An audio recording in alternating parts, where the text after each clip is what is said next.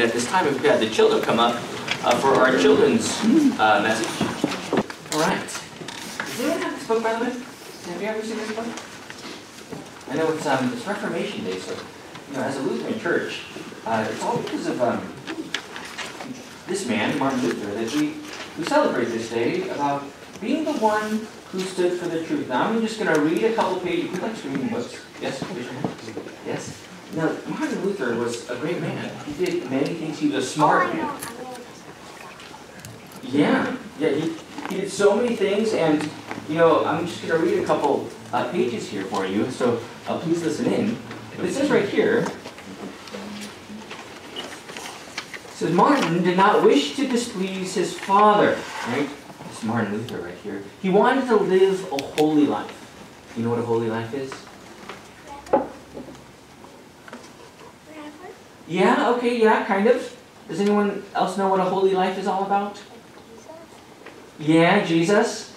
Well, Martin Luther wanted to live a perfect life without sin. He tried to do his best to live his life without sin. So what did he do? He tried to become a monk. A monk who kind of separates himself from society and lives in this place where he would pray long hours. He worked hard. And he studied constantly. But what did he find? As he was trying to be perfect, he found that he couldn't be. That sin was still there. But then, as he was studying and trying to be the perfect person, his life changed. And this ruler called Frederick the Wise, a very good man, had established a university in Wittenberg, where there he called Luther to be a professor. Now, as he studied, what happened? Now, today, I know we made these things, but we'll talk about it in a little bit. But what do you think he's doing right here? What do you think he's doing? He's hanging something up. What is he holding? A hammer. What does a hammer do? I know your dad does a lot. So what does a hammer do? It pounds in the nails, right? What do you think he's pounding in? What do you think he's pounding in right there?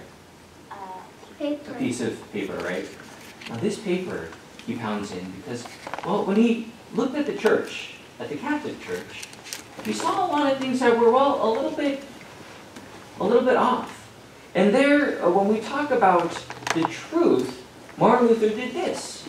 Because at the time, as we read right here, the church of his time taught that the punishments for sin in a place called purgatory could be removed if people bought what were called indulgences. We can go on days for days to talk about that, but we won't. Martin studied the Bible, but he could not find these words or concepts of purgatory or indulgences. These teachings were not God's teachings. And so when a man named Tetzel tried to sell such indulgences near Wittenberg, it was too much for Luther to bear.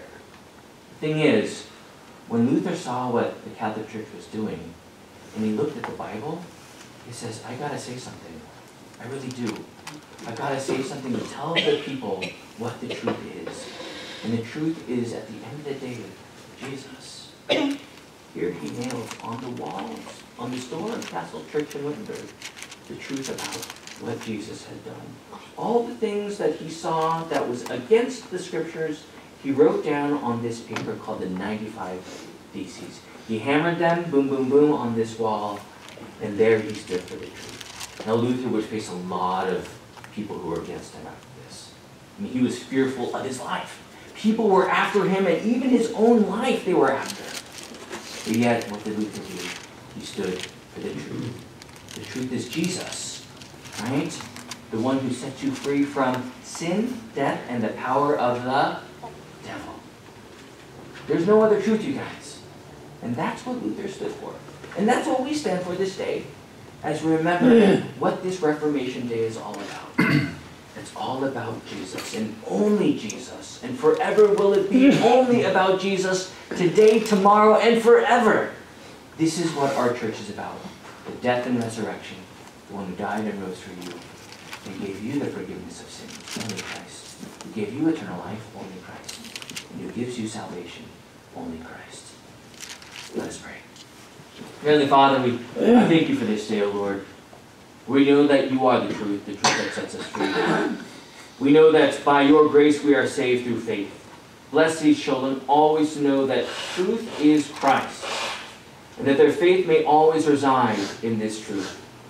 Bless them by the Spirit, guide them in your word, and, O Lord, lead them in the joy that is of this gospel, the good news, the salvation, the forgiveness of sins. We pray all this in Jesus' name. Amen.